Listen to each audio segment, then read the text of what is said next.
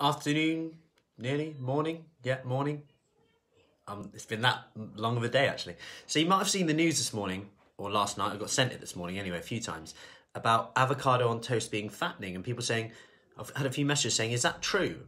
Because, like, you've said that avocado on toast is fine before, and yeah. So they've said avocado is fine, but not on toast, because carbs and fats trigger, like, almost like get you a bit excited, maybe make you eat more, etc. Now, just to clear this up in a nutshell, if you eat an avocado, that's less calories than if you eat avocado and toast. So that's the main reason why avocado on toast may make you put on more fat, because you'll end up eating more. Number two, there's no real protein in that meal. So it's probably assuming that you're not eating that much protein. We know that protein keeps you full up. Not to mention, it's also important for your skin, hair, nails, muscle, strength, recovery, which is pretty important when you consider how important that all is in terms of how you feel. You know, the easier it is to walk, to get up and down, which is needed for muscle, etc., the better your quality of life is, really. So going back to this avocado thing, on toast thing, in a nutshell, it's absolutely fine. It's your overall calories that counts the most. And I can't believe there's still headlines like this out there. That, of course, if you eat, it's basically like avocado on toast.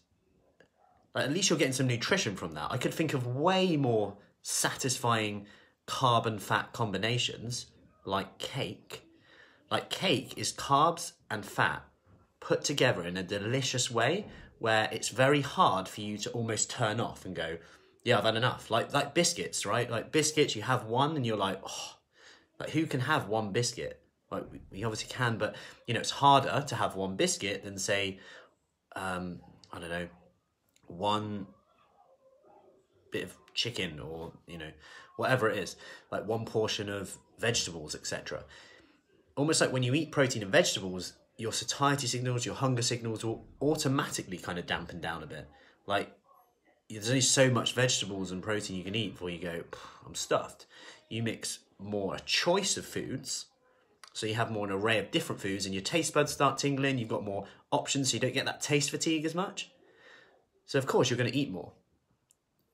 Hence why when you go to a buffet, you generally eat more. Hence why, hi Julie, hence why when you go to a barbecue, if you think about it, someone might have a burger, a sausage and a bit of chicken. Whereas if you were like, oh, what's for dinner tonight? If I turned around and went, we're having beef, pork and chicken, you would go, bloody hell, that's a lot. So it's just our thoughts and feelings sometimes about how we approach meals as well comes into it. So that was a tangent on from the avocado, but yeah, in a nutshell, it's fine. Glorified headline, again, don't stress about it too much. In a nutshell, get some protein in your day, make sure your calories are working for you, and go from there. If it keeps you full up, that's fine.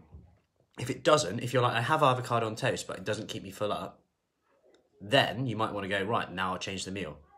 Or if you have an avocado on toast and you're like, starving a few hours later, I'm not getting the results I want, or maybe look at the calories of it, because avocado on toast can be quite high in calories. If potentially you're having like a big avocado and it's not filling you up that much. I could go into the fact that it's a so-called healthy food, so someone might approach that and go, I've eaten healthily today, so later on I'm going to treat myself with a Snickers bar or a Mars bar or a donut because they had avocado.